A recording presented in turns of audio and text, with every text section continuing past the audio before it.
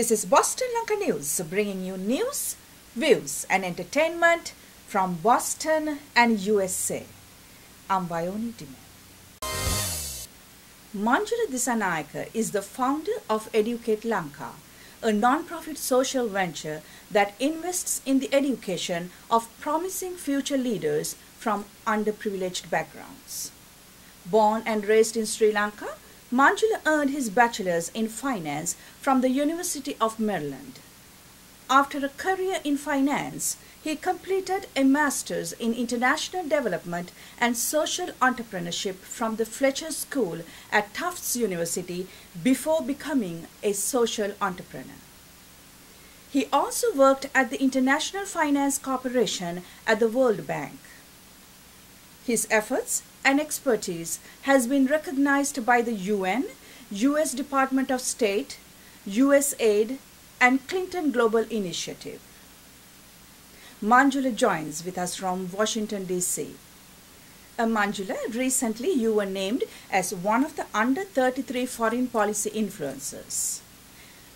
Now, what is your vision of foreign policy in the 21st century? Thanks, Varani. Thanks for the opportunity and mentioning about the recognition. I think my vision for foreign policy is twofold. One is about shared future. We live in a world that is more global than ever before, and we are more connected and shared, more connected than ever before as well. Through whether it's through technology, through the internet, travel, trade, or business. Which means that we are more interdependent than independent than our previous generations.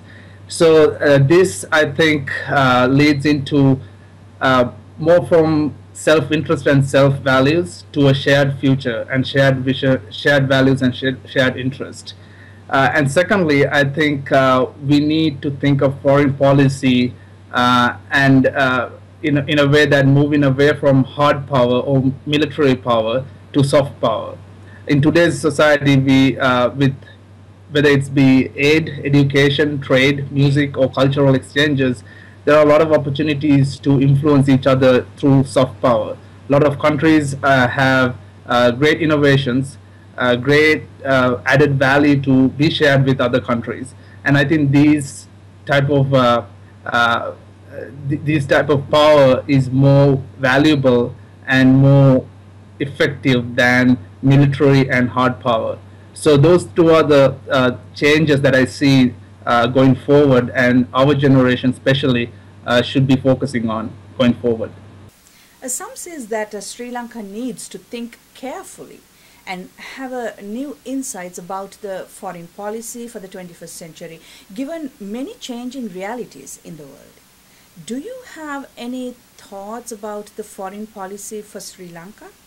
I think just as in any other country, Sri Lanka has faced a lot of other challenges in the past and just come out of a major war and gotten a lot of world attention. So a lot of what I mentioned in my previous answer of shared vision, shared future, and moving to more of soft power and leading by example applies to Sri Lanka as well. Today we are presented with a huge opportunity for Sri Lanka after the war has ended. The world is paying attention to us, and we have in front of us a huge opportunity to set an example and really lead our way through foreign policy and domestic policy as well. For Sri Lanka specifically, I think the term foreign policy begins at home applies very well. Especially at the current context. We have the perfect opportunity to show the world that we are an example, a country that multi-religious and multi-ethnicities, ethnic groups can coexist. And here we are today looking at this opportunity, and if we don't take advantage of that, we are going to, it's a huge missed opportunity, I think. Again, and also, as I mentioned earlier, leading with soft power, Sri Lanka has a lot of soft power to offer, I would say, whether it's through tourism, whether it's through trade, the historical, cultural aspects, music, even the education system, if done correctly, we have a lot of opportunities to show the rest of the world how policies should be directed to lasting peace and sustainable development. We as Sri Lankans should focus for the long term, move away from the short term goals and development, and really think about the sustainable peace and development. Without that long term vision, I think we'll face more challenges or new challenges in the future. But there are many initiatives and action has taken have been taken place back home, and I think we need to build up on those and really deliver the results and set an example. Manjula, just imagine you have become the foreign minister in Sri Lanka. How do you do things differently to navigate Sri Lanka's relations with USA, China, India, and the rest of the world? That's a scary thought, but hypothetically speaking, it's as you said, it's a very difficult path to navigate and goals to achieve. Especially Sri Lankan context is very complicated. We have multi-religions, multi-ethnicities that exist in Sri Lanka, and to move forward, we need a balanced approach. And if I were to just give a very short answer, I would say we should move away from the defensive approaches and really set examples by delivering and basically delivering what we say in action. And I think that is what the world is looking for from us. As I said previously, we have a huge opportunity in front of us to really set an example to the world that we have defeated terrorism and we can achieve lasting peace and sustainability and growth and very thought out development given the resources that the country has. And as you said, managing the allies and countries, Sri Lanka, in general, has the opportunity to have good relations with both the East and the West. And I don't think we need to choose sides in this. And there should be clear vision and clear agendas that serve the interest of other countries and keeping shared values and shared interest in mind without really focusing on our own self-interest and self-values, because the future is going to be shared. The future is going to be more global than even today. So we need to look outside of our borders and really think of our policies that are going to affect those trends in the future. You spoke at the Clinton Global Initiative University in 2013. Could you tell us what you shared with your audience? Well, that was last year, and as a officially recognized organization, Educate Lanka as a youth organization at the Clinton Global Initiative University, I was invited to speak about fundraising and basically how to take an idea or a vision to the market and make it a reality. Clinton Global Initiative University is an organization that brings together young leaders or young students who are committed to make a difference in the world, who are committed to finding solutions to a lot of global problems. And they bring them every year, and they bring guest speakers, conduct workshops, and really provide the resources and tools that are necessary for them to make those ideas into action. So my opportunity was to speak to the group, hundreds of students, about giving examples of how what Educate Lanka's journey has been and how we manage it through the startup phase, and specific examples of fundraising, and basically bootstrapping our way into the organization today. So it was a great opportunity. and a great way to share our experience with the rest of the students. Earlier this year, you were named one of the American Express Emerging Innovators as well as a top 10 social innovators by Ignite, Good and Huffington Post. Now, what is the Ignite movement?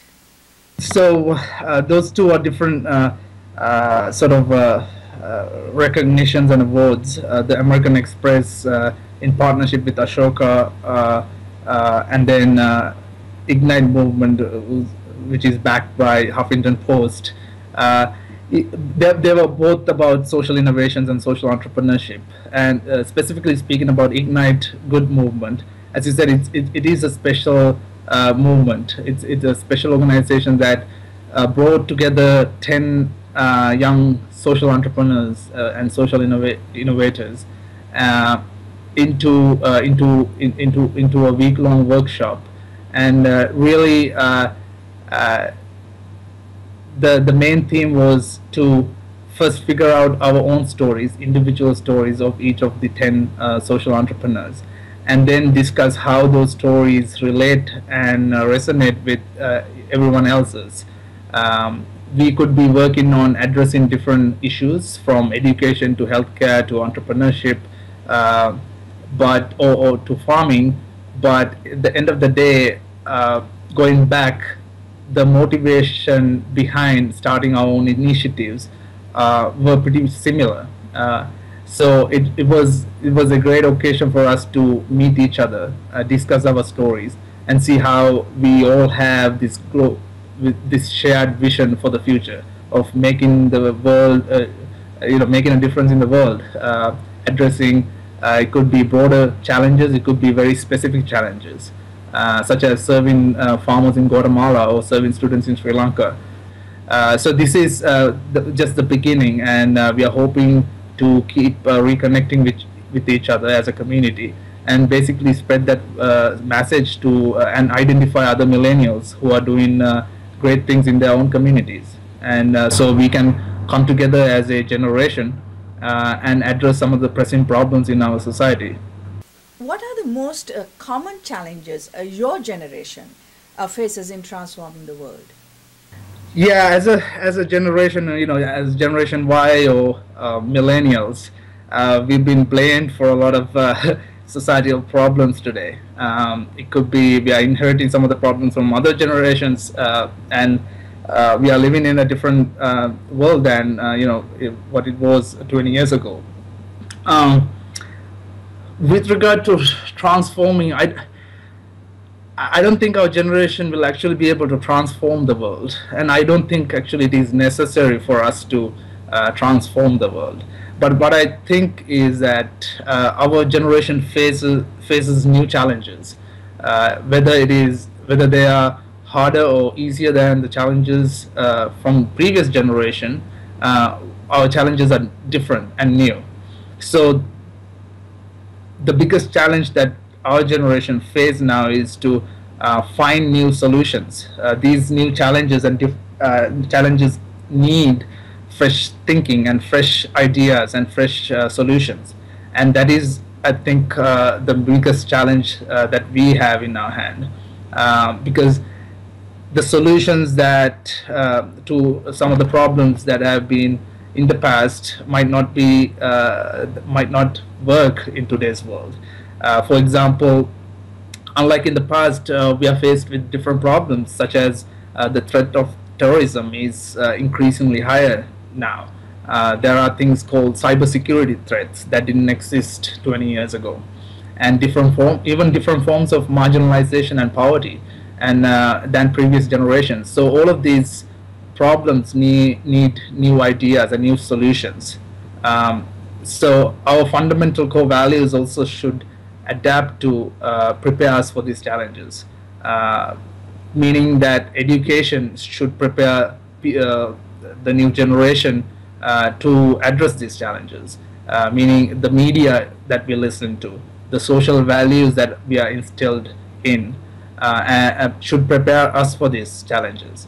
If not, we are going to it is going to be extremely difficult if we don't adapt our cultures and develop to understand each other, build empathy, and look at the world in a global perspective. It is going to be extremely difficult. So you think your generation living in Sri Lanka is capable to face the challenges and overcome the obstacles? Yeah, absolutely. I think Sri Lankans truly have the potential to set examples in this world. But I think the key is education. Without proper access to education, they won't have the opportunities to face to find solutions to address those challenges. If our education system doesn't prepare themselves, prepare our new generations and students to face these challenges, then we are going to be in deeper trouble in the future. For me, education has two main components. One is access, meaning fully comprehensive access to every child and every student who deserves that chance should be given the chance to pursue the education they deserve. And secondly, the quality. If the education that we are providing in schools doesn't really deliver the competencies that are required by the students to meet the demands of the global world, we are failing. For example, a curriculum set 30-40 years ago doesn't necessarily apply today, and if you are not preparing students with the skills that they need to be employed, then we are facing with unemployment or underemployment. So we need to really think deeply about these issues, and not even moving away from the skills and the quality of education. We need to think about in today's world, we need to instill the global perspectives into our students. We need to prepare our students to look outside of the borders of Sri Lanka and look at the problems at a global level, because the problems and challenges they're going to face in the future are not going to be just unique to Sri Lanka. Those are going to be global challenges, and if they're not ready for that, we are going to be a step behind than everyone else. You have been part of the former Secretary of State Hillary Clinton's Global Diaspora Forum. Let's talk about the Sri Lankan diaspora. This term is somewhat misunderstood in the Sri Lankan context. Could you give your interpretation of Sri Lanka diaspora? Yeah, I think that term has a lot of meanings and a lot of interpretations that have been given, and easily confused as well. I think technically the word diaspora means people who live outside of their countries of origin or ancestry, but still connected and still participate in with things back home. These include both immigrants and descendants. And I specifically speaking about Sri Lankan diaspora, I think we are over 2 million of us living outside, and unlike or like other diaspora communities, the Sri Lankan diaspora is a very active group. We are very concerned about things back home. We care deeply about things back home, and so I think Sri Lankan diaspora is going to be a key component in a lot of these things that we discussed, from foreign policy to domestic policy to development and peace and sustainability. All of that, I think the Sri Lankan diaspora has a huge role to play. The mission of the Educate Lanka is invest in the education of promising future leaders from underprivileged backgrounds. Any success stories you may share with us? Yes, of course. There are actually a number of success stories that I can mention over even the short period of last 5 years. We've now have over 50 graduates who've gone in to become professionals in their own fields.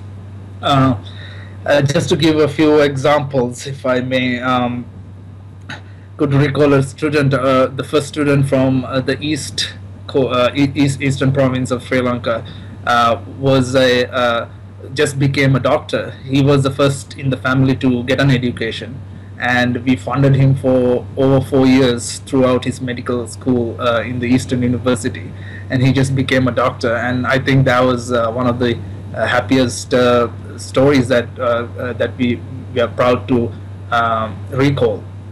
And there's a student in Gampola, Kandy district, who's only in the 8th grade. We've been funding him for the last 4 years, and after the 5th grade scholarship exam, he was selected to go to attend a better school, but he didn't have means to afford transportation. So with our help of our Educate Lanka scholarship, he was able to attend the better school, and subsequently he ended up winning 2 international mathematics prizes for Sri Lanka. He was only one of the 2 students from the entire country to win a medal, and one of those medals was a gold medal. One was in Indonesia and one was in Nepal, and he's only at grade 9 currently. Similarly, in Vaunia, there's after 20 years of displacement, there's we have a student who's the first girl or the first person in that family to be educated. She's able to attend and afford all the educational expenses through Educate Lanka scholarships. Similarly, we have entrepreneurs. We have a group of students from Sabaragamu University who have built a mobile app that provides agricultural solutions to the farmers. And there's another student from Ampara who's built a robot actually from his village and ended up getting a job at Brandix. So there are many of these stories, and we have lawyers, doctors, engineers, architects who graduated, and it's really rewarding to see that these students with potential from marginalized backgrounds and marginalized communities, we were able to identify them, and we were able to invest in their future, and now they're actually going into the society with better opportunities. And I'm sure most of them have already participated back into the program, so they're going to contribute back to many other students, and these are few of the stories that we are very proud of, and we are just at the beginning. So I'm sure there'll be a lot more stories similar to this that we can share in the future.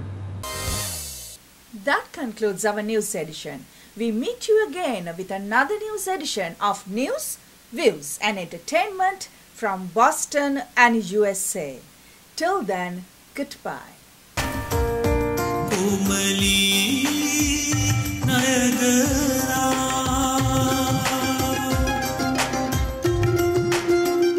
आदरणीय Niagara